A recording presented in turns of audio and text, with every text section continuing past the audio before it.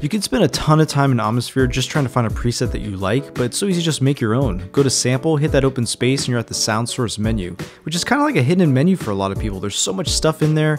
I just find one or two things that I like. I basically combine them together, put one on the A channel, put the other on the B channel. Then I might use some effects to put something on there like a unison or distortion, and then I just slap on a reverb to kind of glue the two sounds together, and immediately you have from scratch a great keyboard pad synth sound.